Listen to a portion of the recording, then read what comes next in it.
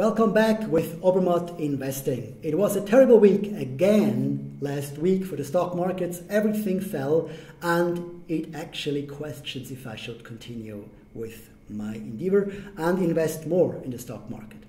Actually, when we look back at the last 6 months while we've been building up our portfolio, it has already been a really terrible time. We see here the Stoxx Euro 600 and you can see down here that the high was around 400 and today the Euro Stoxx 600 is trading below 350. That's more than 10% less, actually it's more than 12% less. It's a devastating result over the time we've invested. We've lost 12% on these stocks. Now, some people will say that's great, and they say now that stocks are cheaper, let's invest more. And others will say this is really only the beginning of a downturn. I googled that a little bit, and what I found is the following. I first googled good time to buy stocks, and voila, who says it's a good time to buy stocks? Warren Buffett, nobody else. Of course, I think that's a very good sign. We have here somebody I can really trust who says this is a good time to buy a stock. Let's go on and buy stocks. But I didn't do that. I actually Googled for something else.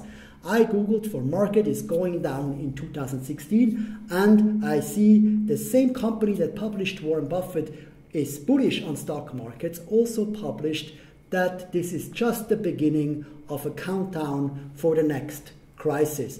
And we have 900 million results for this search. While when I go back to my good time to buy stocks query, it's only 193 million people who believe that and put something on their website. Well, again, different opinions.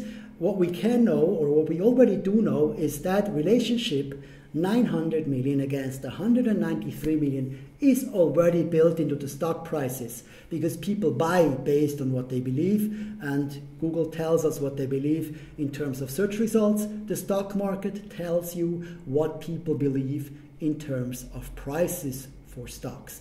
Now you probably want to know how well did our portfolio do, and that's what I've done right here. Let's go back to the dashboard where I have the overview. And I can see here that the total portfolio is worth 94,000 francs. And you know, we paid in 100,000, so this is bad. We lost 6%. Now the 6% is a lot less loss than the 12.5% or more than 12% of the Stoxx 600 index. And we could probably say, hey, we were really good investors. We managed to lose less money. But actually, this good result is only due to adhering to one key rule. And this key rule is slowly in, slowly out. That's what safe investing is all about. That's exactly what we've done. We've actually bought only stocks worth for 5,000 francs each week. And that actually puts our investment period over a 6 months period, you know. So we haven't bought everything at the beginning when the Stoxx 600 was really at its peaks. We bought step by step, and that made sure we didn't lose as much as the index. That's a good sign. Now when I go into my portfolio, into my direct investments, I can see that the results of my stock performance have been quite mixed. You know, Atlas Copco that we just recently bought lost 15%. LVMH lost 20%, and Sandvik that I bought at the beginning of our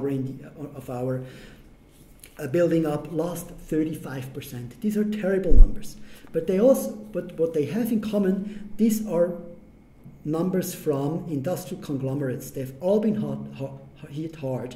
Even Schneider Electric and Siemens was hit hard, and this is a luxury company, and then Atlas Copco. So all my industrials have been hit hard, and that's actually to be expected. When the market goes down, the cyclical stocks, you know, these are the industrial stocks, the business-to-business stocks, they lose more than those stocks that rely on consumer products, because consumer products are less cyclical. Now, does this mean that we have now to get rid of all the cyclical investments? It doesn't, because we don't know what the future brings. If the future, recovers, if the prospects are looking suddenly much better a month from now, then these cyclical stocks will recover much faster than the others. Since we don't know what the future will bring, we cannot use past bad performance as an indicator to sell. It would be foolish. There's a much, much better way to decide if you should sell stocks or if you can buy more stocks. And that's the Obermatt ranks. What you can do is you can go into your email, into your stock email from Obermatt, and you can download the entire ranked database as a CSV file. You download it here. I've already done it. Download it here, and then it's done on your computer. And what you then do, you go to Google and you import it. You open the file in Google. Select the file from your computer, it's here, you can open it, it takes a long time, but then it's actually important in your computer as a Google spreadsheet, and what you will see is this here. These are all companies and all ranks from Obermatt. You can see down here, it's almost 10,000, we'll probably go to 10,000 in a few weeks. What I've prepared for you is a template that allows you to enter your stock portfolio. Here on the second page of that spreadsheet are the ranks that we've imported. The ranks are here, all the ranks from Obermatt that we downloaded, and for each company you also get the Obermatt ID. You get that Obermatt ID, you put it into your first column, and it will give you, with lookup formulas, it will give you, here's a lookup formula, it will give you the name, the country, the industry group, the size group, and more important, all the ranks from Obermatt. I've done that for my entire portfolio, which is here. I also entered the stock values here in whatever currency you have, so that it automatically calculates the weight. And it's all green here because if you have less than 10% exposure to a stock, it means you're diversified. If you have less than 5%, which will happen soon when we invest more, then it's even dark green because then we are really diversified. Now, what do I see here? And I think this is really the important section, what you can see here. It tells me that most of the ranks are still green or dark green. And this means I have a good portfolio. So if I invest now more, I will probably add more green stocks to my portfolio, but it doesn't mean I have to sell stocks. They're not all red and orange, which would indicate danger. Some of them have not so good growth ranks. Well, maybe they turn around soon. Others have not so good safety ranks.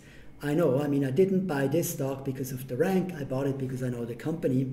And here I feel pretty safe with a company like BAE Systems, BAE Systems in German, well, because they're probably not going belly up.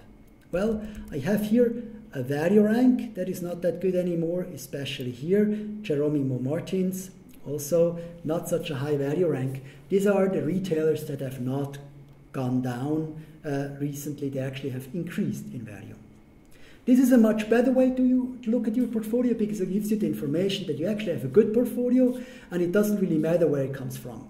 It matters what it does from now to the future. Thanks for this a little bit different lesson on stock investing and how we do it at Europe. I wish you good luck with this year, 2016. Maybe it does go up as Warren Buffett thinks, or maybe it does go down as 900 million other people believe. Goodbye and see you soon.